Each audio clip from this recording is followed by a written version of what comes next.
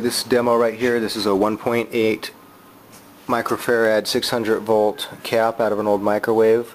That's a 350 microfarad 200 volt cap photo flash capacitor. That's an SCR right there that I'm triggering with a neon bulb, and I'm triggering it from the negative. The circuit is inverted, okay? And so as soon as the potential on this cap gets to 100 volts, it triggers that neon, which triggers that on to be able to discharge this cap to that photoflash capacitor. Now the interesting thing about it is that I'm going to do this, and you can see I have this bridge on here. Well, actually it's just two diodes, and the whole point to this is that I'm only going to do it with one wire. And so this is one wire right here.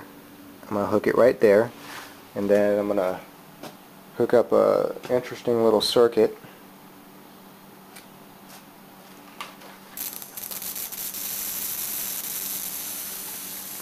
Okay, now as I'm down here and I got that hooked up, that voltage right there in this cap is being triggered, and you can see that green bulb. It gets up to about 100 volts, and then this green bulb flashes, and you can see that. Okay.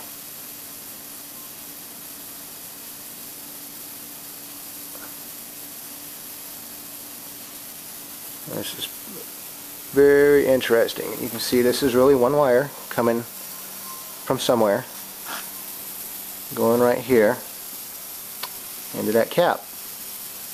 And you can charge these caps with a one wire phenomenon without any diodes. So anyway, that cap right there is obviously, it found a good sweet spot where it's just going right there. Pretty good discharges. Okay, now if I take this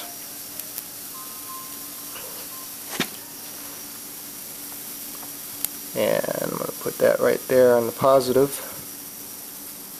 Well, that's positive right there.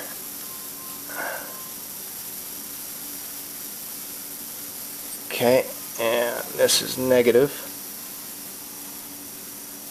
I'm just doing this so I can get a reading on that cap. Okay, that's that photo flash capacitor. As that's charged, it gets up to the potential to be able to trigger that neon. Okay, and then it opens that SCR, which dumps that cap into there. Now that voltage is rising slower, but that's because the capacitance is, 300 times as big as this one. I mean, this is, less than 2 microfarads, and that's 500. So obviously this can be discharged into other things.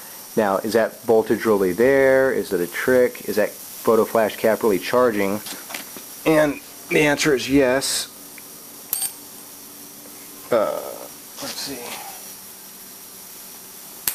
There it goes.